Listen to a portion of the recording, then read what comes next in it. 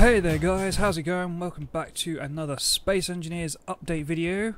Today we have a fairly interesting update. There is 3 new blocks, so to say, added. You can see them on my help bar here if I just come off. It's called the productivity module, the effectiveness module, and the power efficiency module. Now they work with, as you can see on the backs here, of the refineries, and if you see over the back there, the assemblers, or at least, if you can tell just here, one of them only doesn't work with the assembler, but I will get back to that. So if you now look over at the back of this refinery here, as a good model, there is a few more, well, quite a few more ports, but you can't actually access these like you would a normal port, so it's not like one of these, it is just for specifically these modules. Same with the assembler. Although for the assembler, I can show over here, it sort of fits on both things, so you can put it over the top of this one as well, because you can see there's the inner one of that size on this side as well, but obviously it's normal port as it would be. So, what do these things do? Good question. Well, I've kind of got to set this demonstration up, but I'll explain that in a second. It basically goes that, if I read over on the other screen, productivity, effectiveness and power efficiency. The product module can make the refinery and assembler work faster. So, basically if you're like in need of things going faster, you would use those modules on them. I do believe you, well, I don't know for sure, but I assume you can interchange them. I haven't really tested that. Let me test that on this refinery over here, where I put one on each of them, and I know I can check it in a second. So obviously you can see there's the ports on the bottom of this one at this precise moment, so if you do that, and I don't think it matters how you set this thing up, so I can just put this one like so, do the same with that one, and then put this one, if I tap onto it right, put it down like that, but then rotate it like that. Excuse me, that also works.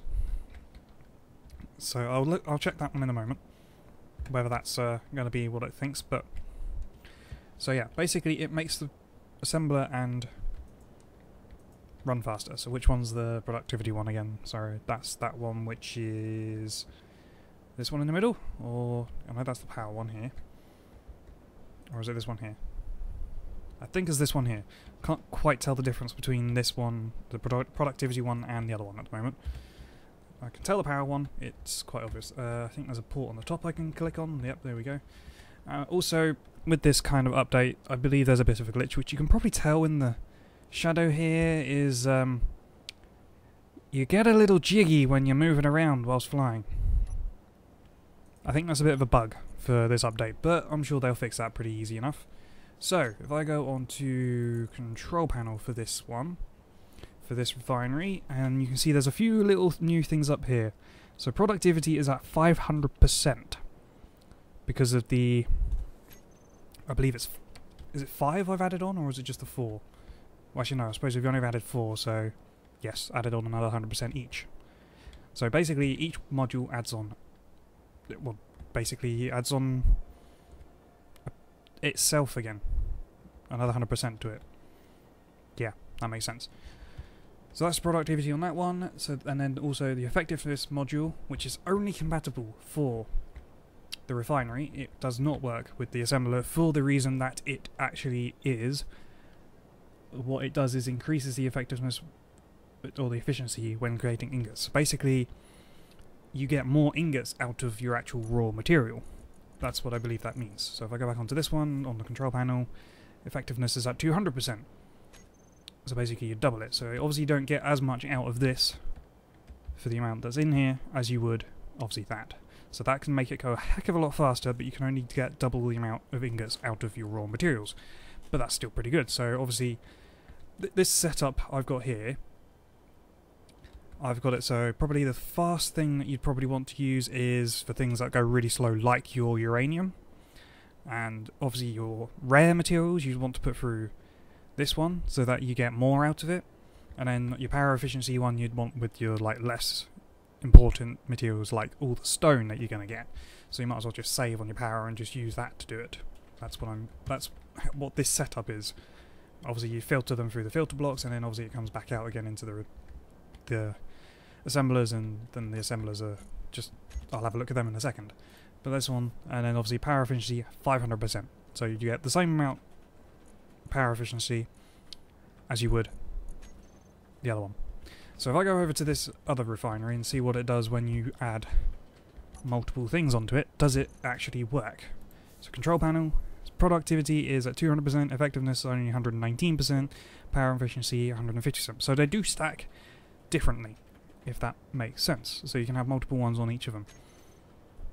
And I do believe you don't actually have to connect them specifically like that. They can go between two things. They can go between two refineries, or they can go between a refinery and that. So if I add another, say, there's no point doing an effectiveness one, so if I do the power one, and if I put that like so, so do we remember what that was? I think it was, obviously the power percentage was 100%, this is now at 183%, so obviously it divides it between the two, because obviously it's got two different ports, so it's gonna, if I look into this one, this will have power efficiency 122%. So it's not necessarily as perfect as it was. I don't know whether that makes any difference. If I check on the power one, would that have been at 200%? Let's take that off for the moment. That's only at 150%, so it doesn't make as much power percentage in that sense. But it basically, one port makes a quarter of itself for assemblers, and so half for refinery. But like I said, it doesn't work. The productivity one doesn't work for assemblers, so that's why this one is red. Basically, if it's red, it's not connected, or it's not working because it's incorrectly put. So that's why that one is red. I just put it there just to demonstrate that. I wouldn't know necessarily if this is a good setup in here. I've just put them to demonstrate. I would have to refine or revise it a bit more, but I'm just trying to put this video out quickly whilst thinking, but obviously filter in through there, filter into the cargo storage. I think that's pretty much it for that sort of thing.